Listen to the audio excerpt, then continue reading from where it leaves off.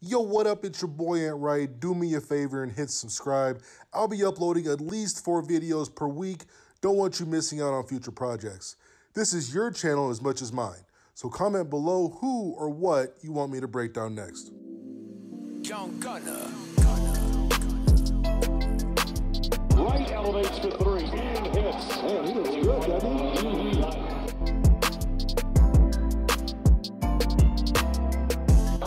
Right deep.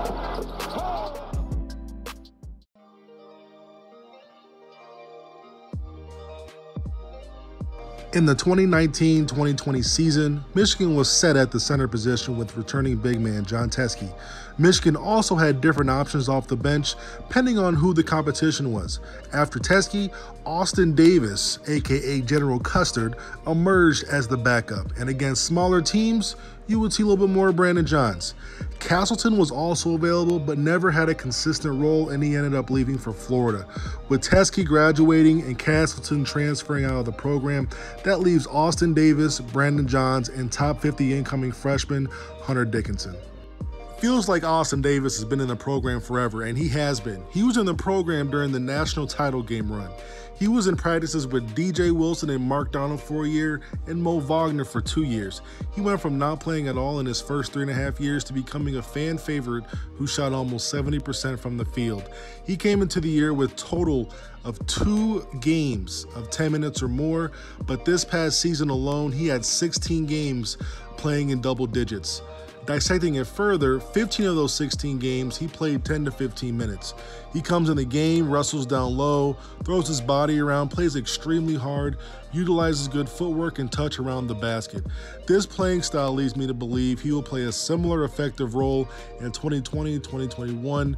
There's no issue with the way he plays, but it just takes so much energy to play that physical and that hard for a sustainable amount of time. This is one of the main reasons I have Hunter Dickinson starting at the center spot. At 7'2", 250 pounds, left-handed, he has a nice jump shot, whether spotting up or setting a screen and popping, can keep the floor spread, and the defense can't clog the paint if he spaces out. Has really good vision and passing skills, uses his body really well on the block, plays physical, but can also play finesse.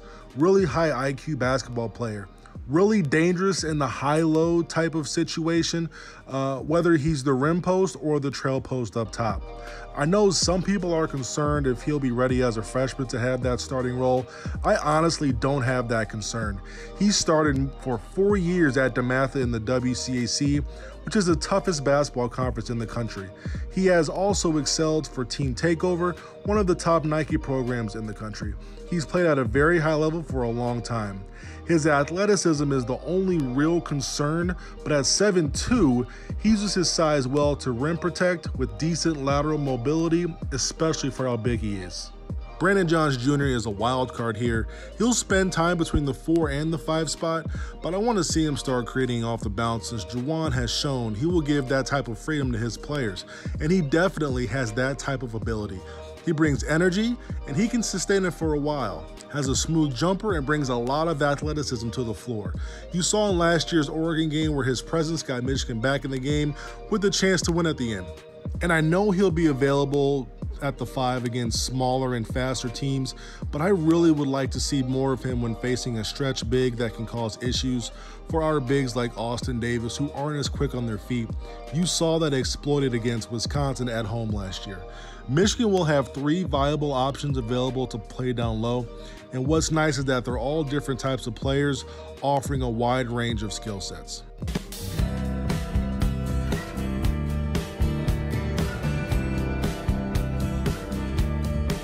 Dan Dockage can't guard me.